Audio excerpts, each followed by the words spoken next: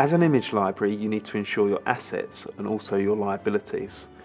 So starting with assets, many of our clients we have long conversations and discussions with regarding their stock library assets. Obviously for some of our image libraries this is their life's work and they put quite a large value on it. In terms of the insurance, some of our clients simply choose not to insure but to have lots and lots of contingencies and backups in place.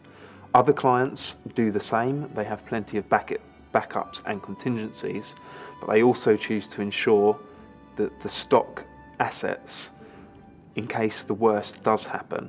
So how do we ensure that? Well, we need to firstly put an accurate valuation on the stock library.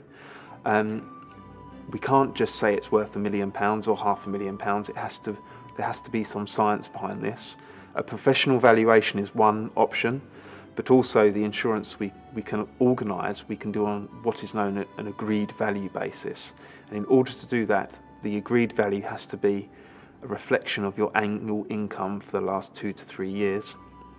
And the insurance then would effectively help you to reconstitute your library if all the images were destroyed.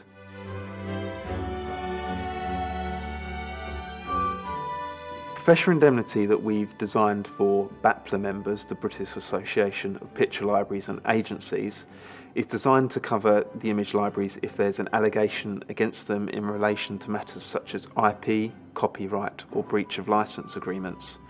So many of our libraries have been discussing in detail the effects of the upcoming repeal of Section 52 of the Copyright Designs and Patents Act.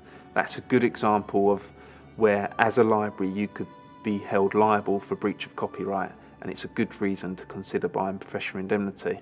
Also, as a library, you're the middleman between the photographer and the client.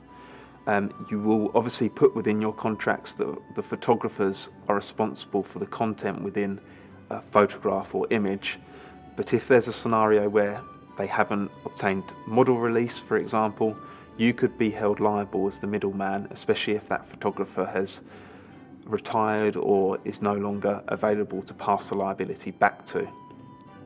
So we work in close partnership with BAPLA.